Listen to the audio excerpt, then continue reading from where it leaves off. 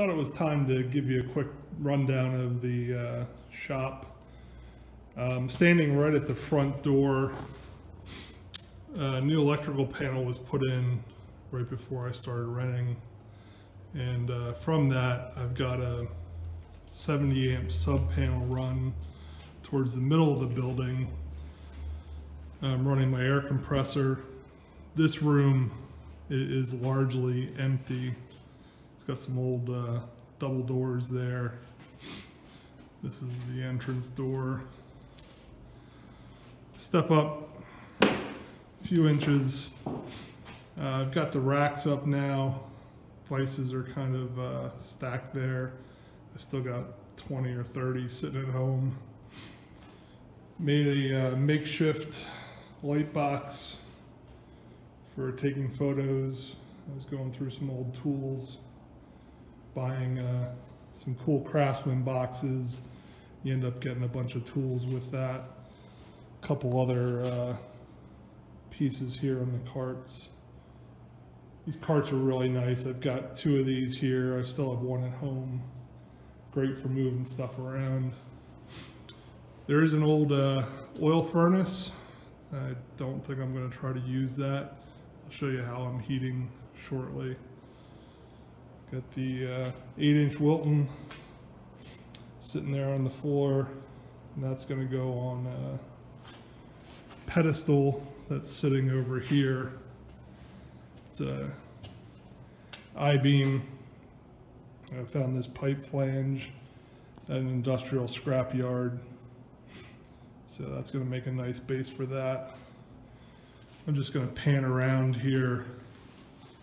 So this area is probably about 20 by 30, largely just going to be storage. See the ceiling, the roof's about 3 years old. Makes heating kind of tough. There is the start of a ceiling put in there. This area is going to be a machine shop. Sort of a machine shop. Got a 20-ton hydraulic press. Got some toolboxes. The South Bend 9A lathe is there. There'll be a Rockwell vertical that's disassembled right now sitting here. Probably another drill press. And then this is my Black & Decker 1927 disc grinder. It's got the original Black & Decker logo on it. It's really cool. I bought it just because of the age of it, but the rests here are kind of cool. As you can see, I'm getting a little bit of flash rust. I'm gonna have to either start wiping stuff down or keeping it covered. Just we've had a weird winter here in Pennsylvania, so it's been cold, warm. Anytime the temperature changes, that's going to be an issue. I'm going to pan around here. I've got Eastwood teardown table. Got the transmission from my 65 Chevy on there now. That's draining. To the left here, going to be buffers. I've got an extra stand. Not sure which stand I'm going to use for this green Cincinnati. It's about 32 inches between wheels.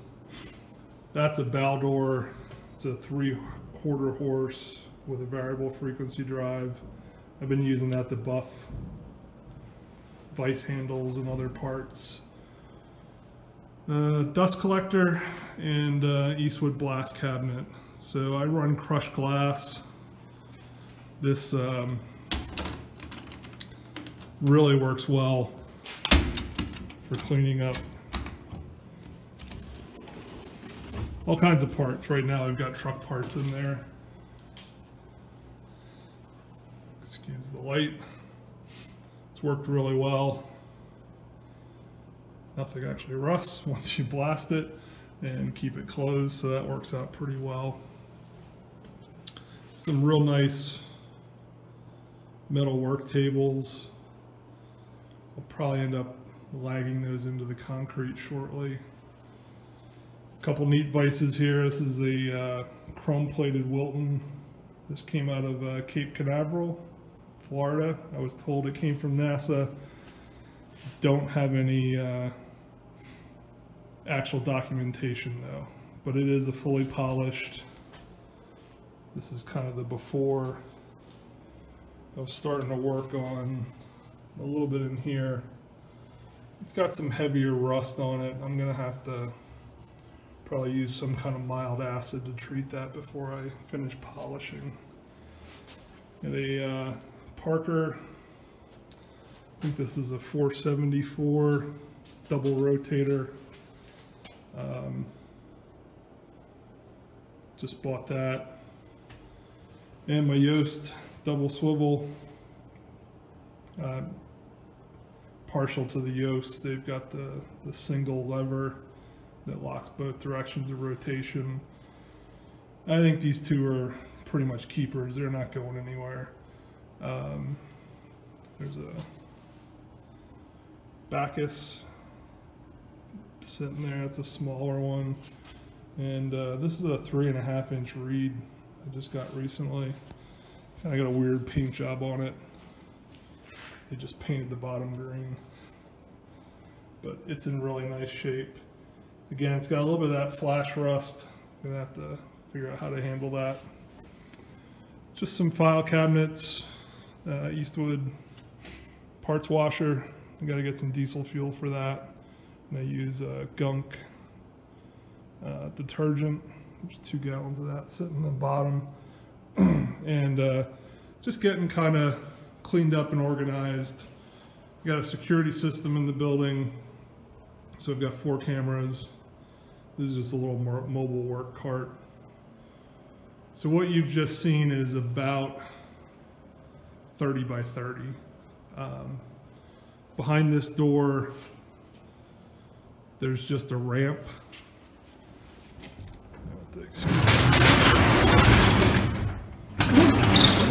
Because the lower section of the building is about 4 feet lower. So somebody before me built a really nice wood ramp. It's pressure treated, and there's a door in the back. I'm just using this area for storage right now.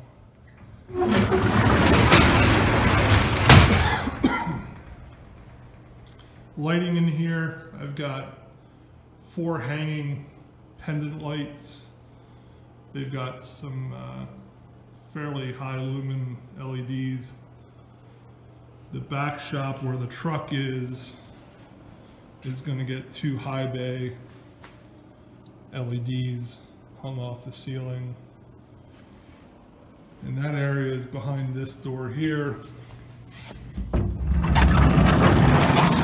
Again, the lighting's not too great. There's a lot of junk in here right now. Got my toolbox. There's a Powermatic 6x48 with a 12-inch disc on the other side. This is the 65 Chevy. That's got a GM crate motor in it, ready to go. I'm just rebuilding the transmission. Pallet shelving on this side. Got another Eastwood TIG welder, plasma cutter. Kind of in between MIG welders right now. This is my fab table. I have an English wheel to go on that. And then just some other file cabinet and storage.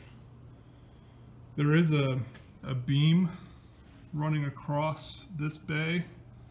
It's kind of hard to see being so dark.